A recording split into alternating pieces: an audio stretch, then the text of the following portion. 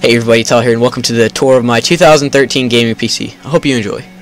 So for power, I have a Corsair GS800 watt power supply unit. Very nice.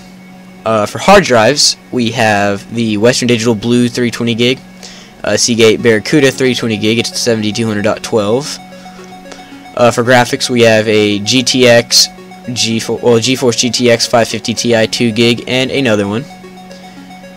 These provide very great frame rate in games. You can see this cooler. They're manufactured by EVGA with the super clock.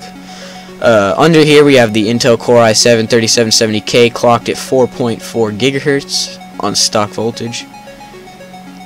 For the cooler, we have a Cooler Master Hyper 212 cooler with some Arctic Silver 5. This is a awesome cooler for the money. Can't be beat for the price. Although I do want to go water cooling soon, for network connectivity, we have a Roswell N900 wireless adapter. We have the ASRock Professional Z77 Fatality. You can see the very nice VRM coolers. This is the motherboard, by the way. For RAM, we have PNY RAM. It's 1866 megahertz. That's 8 gigs of it right there. We have a Sound Blaster X5 Titanium for the sound output, very crisp. Front fan, this is on the case. We have one Antec fan. Top bay, we don't have a fan. I just haven't put one in yet. I will soon. The USB 3.0 plate that came with my motherboard and my DVD rewritable drive. Right here, you can just see what all it writes.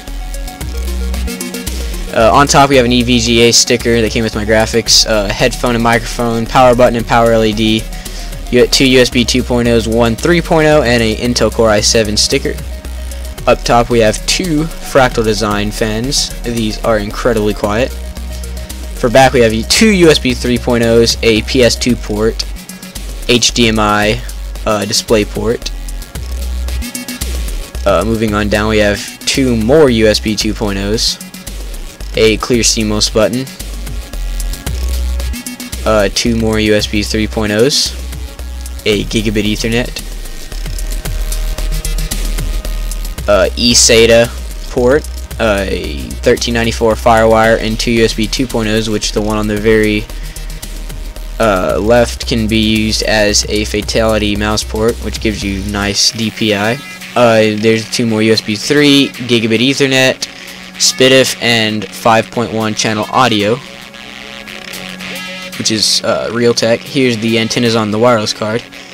There's the outputs on the first graphics card, 2 DVI and a mini HDMI. There's my fan controller, which came with the case. You can see it's just a knob. Very simple, very nice, very high quality too, believe it or not. We have 2 more DVIs and a mini HDMI. Here's the back of the GS800 itself.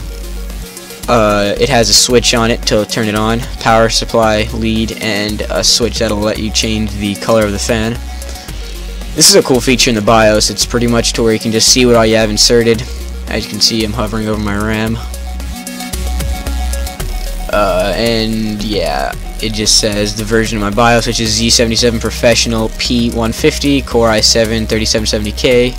4.4 gig, and here's just the boot up process. So thank you guys for watching and enjoy the boot up.